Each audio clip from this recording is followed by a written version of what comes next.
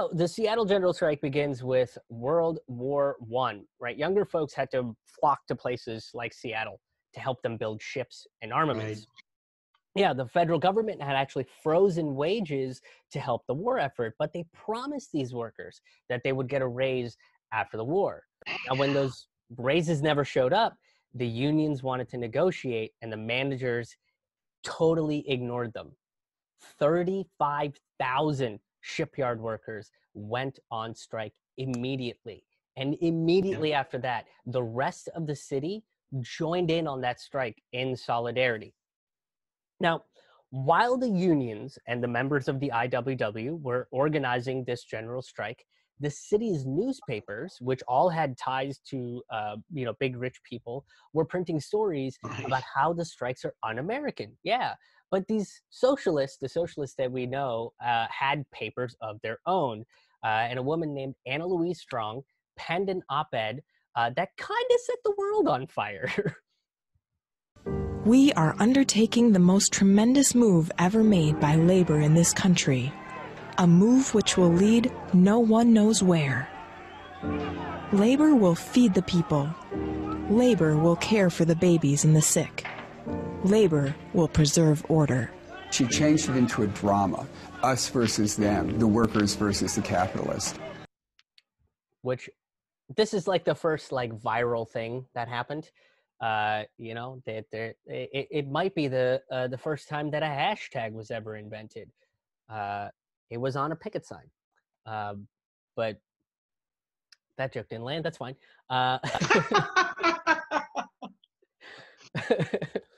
Now, these organizers had set the strike to ensure that no one would show up to work in early February of 1919. The Democratic mayor of Seattle, a guy by the name of Ole Hansen, grew more and more paranoid and fearful, so he decided that he's going to deputize a bunch of citizens and a bunch of college kids. He saw an opportunity to play on the public's fears of a workers' revolution. Ole Hansen was an opportunist of the first order. He inflated this for all it was worth and saw personal advantage probably right from the start. It was to Hansen's best interest to make the strike as radical as it could be perceived. Hansen warned citizens that a dangerous revolution was at hand. He deputized and armed hundreds of private citizens, including many young students from the University of Washington. He sent them into the streets to enforce order. Now, if you ever needed proof that the rich and powerful were using the working class as cannon fodder, it's in the constant use of children as a deputized police force to stop the advancement of human rights. So he also called in the National Guard, right? He set up machine guns and had army trucks all around the city. Guys, this strike hadn't even started yet. Could you imagine if this was happening today, right? The strike hasn't started. There's military people all over the streets. I bet you that the mainstream media would come out and claim that these army trucks were driven by Antifa and that the anarchists had co-opted these trucks. They're out there trying, they're out there trying to incite violence, right? Actually, right here, this is a picture of the Antifa headquarters, right? If you got to squint and you got to kind of punch yourself in the eye, and then the head trauma that you caused yourself will show you where Antifa is. So it's very exciting. We found them, you guys. Here's the truth of what happened, right? Not one striker was violent. When the day came for the general strike, 65,000 workers just didn't show up to work. The city was totally silent. Yeah. And then rumors started spreading around that Ole Hansen had been murdered. Nothing moved but the tide. The eerie silence bred rumors that the mayor had been assassinated and buildings blown up. But here, my guess, is that all of this rumor was started by Ole Hansen, right, to try to blame it on the strikers. That would be my guess in this situation. But here's the thing. People started getting restless. Once the rumor mill starts going around, people start getting restless. So the organizers of the strike itself tapped into their ranks, and they had unarmed veterans maintain order. Fearing that the city could descend into chaos, labor organized a group of unarmed war veterans to help police the strikers. They patrolled the city, breaking up crowds and urging strikers to keep the peace. The labor movement had planned very carefully for the strike, and their number one object and concern was, we cannot have any violence, we cannot have any sense of disorder. And they were completely successful at this. The organizers also set up kitchens in various parts of town. They fed families. They were delivering milk to homes, oil to hospitals.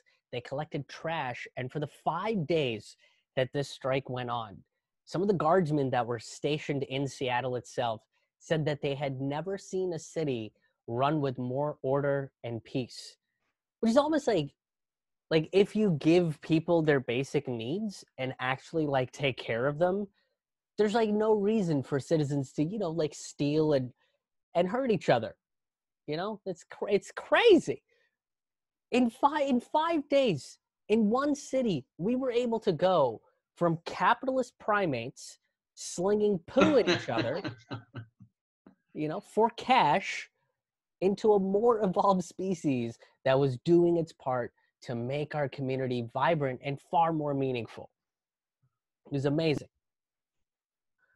So when Ole Hansen couldn't get these strikers to be violent, he just started arresting people. He started arresting all of the strike organizers and then blocking the workers from getting any of the resources that they needed. And then he started threatening martial law on people. And eventually, because the organizers were arrested, there was threats of martial law, people were getting hungry and restless.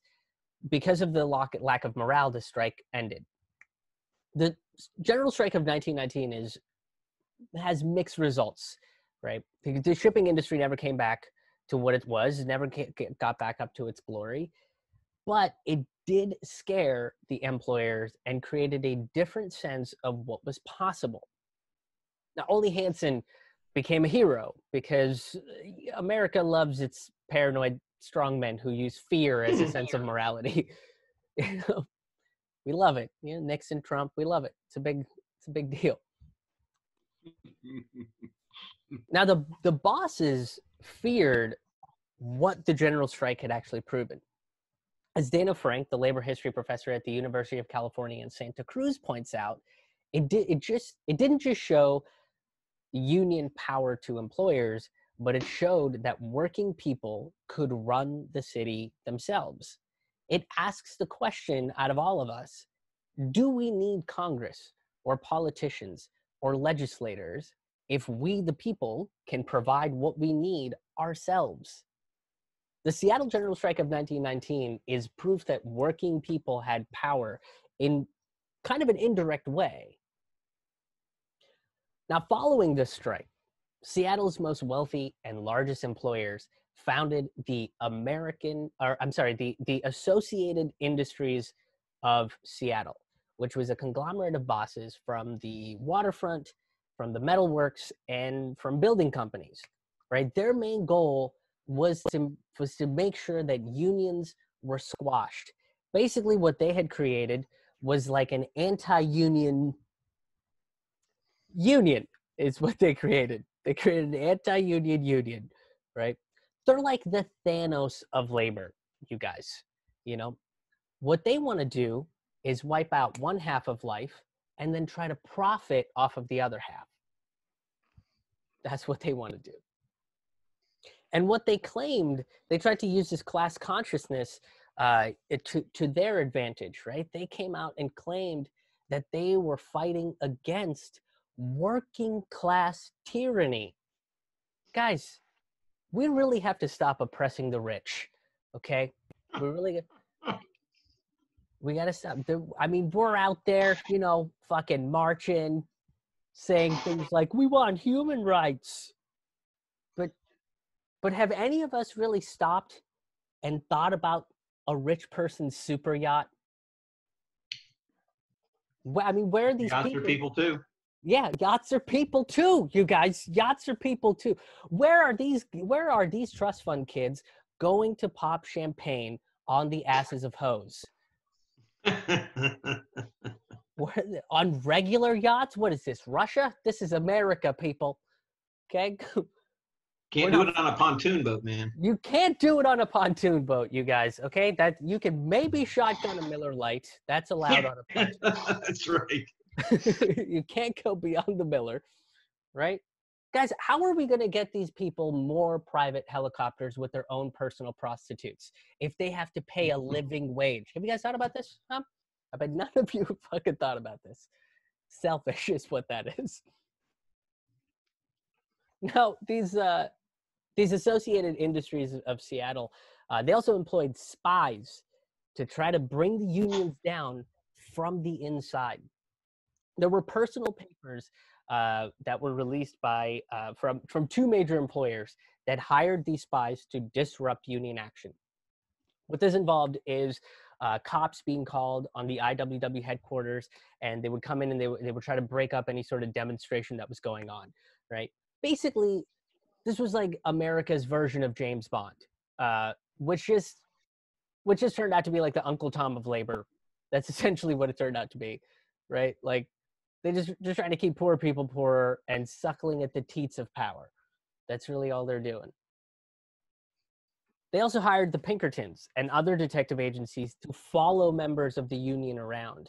And then they created their own unions and used that as a way to prohibit immigrants from being hired, and then use that as a way to demonize unions even further, right? These are the rich billionaires in our society that we like to fawn and glorify, right? The racist xenophobes that want you to suffer for their wealth. That's who they really are. Now, as a major city in America was, attacking its working class with spies and thugs and military, Canada was in the midst of its own general strike. In 1919, Canada was also suffering through a post-war recession. Pay was down, and the cost of living was going up. Kind of like how a logical economy is supposed to run. You just kind of pay people less and then skyrocket the price of everything else. Just like how the logic works. Now, Canadian workers were having a problem with union recognition. A lot of these bosses were not recognizing the union, so they were talking about a one big union, similar to what the international workers of the world were. When managers didn't want to negotiate with metal and trade unions, they called for a strike. So in May of 1919, 30,000 workers from the police, the fire department, garment workers, utility, all walked off the job. They all walked off the job, in solidarity with their working class brothers and sisters. Now, a citizen committee of 1,000 people was formed to stop that strike. So that's 1,000 nays to 30,000 yays. It's a little bit of a difference, I'm not a math genius, but I'm seeing the scales being tipped in one direction, right? And the fact that the government ignores so many voices is kind of proof that democracy isn't real, right? Now, the citizen committee of 1,000 people pretty much used xenophobia and racism and fear as much as they could, right? They got papers to print that these strikers were alien scum. They're alien scum, you guys. And the government sided with the vocal minority, and they threatened to fire a lot of these federal employees and then deport British immigrants, which I think is the first time that I think any British person has ever heard that they're going to be deported out of a country. Right? Wow. that normally doesn't happen. But this is kind of like the classic defense that abusive partners use, isn't it? Right? They're just like, you want to see crazy? Oh, I'll show you crazy. then they like bite the head off of a bat, Mhm. Yeah, and then you're like, where'd you get that bat from? Have you just had this bat on you the whole time? How did I not see this bat? What is happening right now? That was the Canadian government, you guys. That's what the Canadian government was. So on June 17th, 10 of the strike leaders were arrested, right? Similar to what happened in Seattle.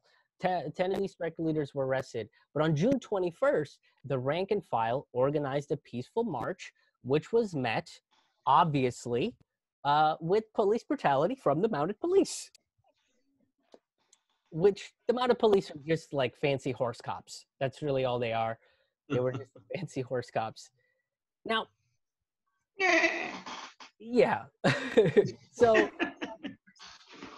it kind of just sounded like they were going to joust some protesters, but it was like way worse than that, you guys. What happened was that the cops fired shots. The crowd turned violent. They overturned a streetcar. 2 strikers were killed and 30 were injured. This incident is famously known as Bloody Saturday in Canada. And Bono did not write a song about this. He did not write a song about this at all. I mean, you could have done a twofer, you could have done Bloody Sunday and then you could have done Bloody Saturday. It's like a part 1, part 2 kind of thing. Bono, you fucking missed out, Bono. You missed out. Now, the Canadian government did set up a memorial for the streetcar instead of the people. They did do that, so that was nice. They built a statue of a streetcar. That is a joke. I feel like okay. Thank God. When I wrote that, I was mildly concerned that people were going to take it too fucking seriously. I did. Totally. Yeah. Because I think one of the worst things that's happened in 2020 is that satire has just been bitch slapped in the face. And I wrote that, I was like, they're going to get it. They're pretty smart. They're going to get it. But you guys were just like, holy fuck, did they really build a statue for a streetcar? That's crazy. What the fuck? Absolutely. Oh, I'm going to get sued by Canada. It's fine. So 7 out of 10 of the strike leaders were charged with conspiracy to topple the government.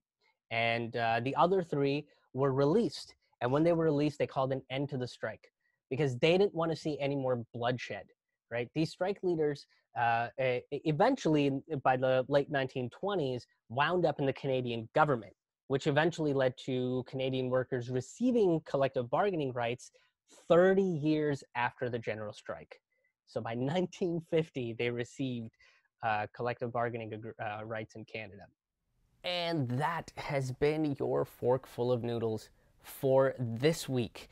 If you enjoyed this episode, if you like the content that we're putting up on this channel, make sure that you like, share, and subscribe to this channel. All 3 of those things help this channel grow, help other people see this channel and discover this channel.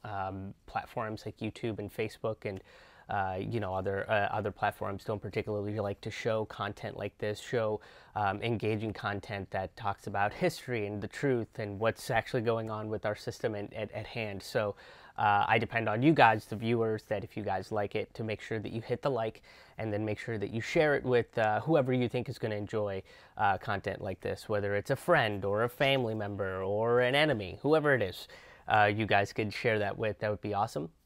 And make sure that you're subscribed. There's the more people that subscribe to this channel, again, the more that it'll be shown to other people and the more updates you'll get from my channel. I release videos pretty consistently, at least a few times a week. I do a live stream via my Facebook page 2 or 3 times a week as well, where you get to talk to me and interact with me while we go over some, news stories that might have fallen through the cracks or mainstream media just doesn't touch at all. So, yeah, I hope you guys do that. The other way that you can help support this show is by making a financial contribution, if that is possible for you to do. It is not a necessity. All of my content is going to be available for free. Very little goes behind a paywall.